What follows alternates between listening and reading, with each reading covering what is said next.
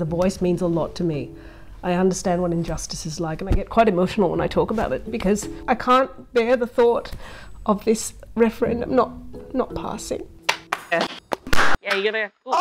So I read up a bit on Sri Lanka, and they're big producers of mangoes. Because of your Tamil heritage, I've gotten you a mango tea. Love it. With mango jelly and mango popping pearls. Oh my gosh. Can you do that for me? Thank you. You just really gotta cheers. Cheers. Oh, that's delicious. First, you're in Parliament. How would you rate yourself out of 10? I don't know about rating myself, but I can rate the experience. I would say it's been a 10. It's actually a lot more professional than I thought it would be. When I came in here, I thought it would all be about, salacious gossip and late night parties, and it's been nothing of the sort. Maybe a tough question next. You're negotiating a deal. Who would you like on your team? Opposition leader, Peter Dutton, or the Nationals leader, David Littleproud?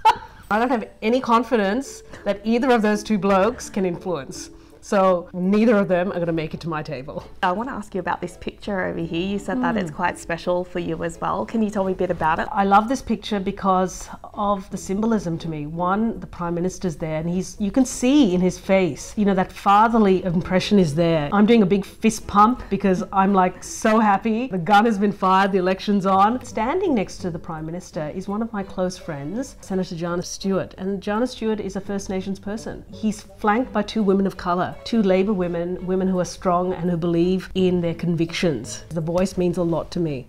I understand what injustice is like, and I get quite emotional when I talk about it because I can't bear the thought of this referendum not passing. What would it say to my friend like Jana Stewart? What would she take home? The only message she will hear is that we don't care about our First Peoples, and that's not who we are.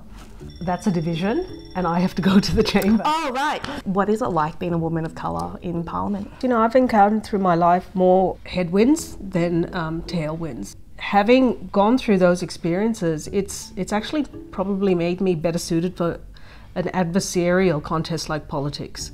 Do you think Australians are still worried about queue jumpers and boat people? I don't like that language and I never use it. These are asylum seekers and it's perfectly okay to seek asylum. I think by and large Australians do not want to see people risking their lives on boats, and I share that view. I know that might come as a shock to some people given my cultural heritage. There are much more orderly ways of coming to this country and we want to support that. I suspect it's sweet because it's got high fructose corn syrup. It's really bad for you. But anyway, Okay, maybe we should really finish yummy. these.